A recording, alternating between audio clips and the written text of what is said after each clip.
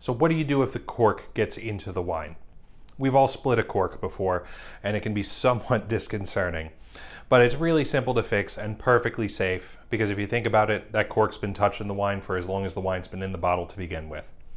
All you have to do is get some cheesecloth or a very fine sieve, preferably a decanter as well, to put the wine into, and you just filter that wine right through the cheesecloth and the sieve into another vessel and just drink it from there.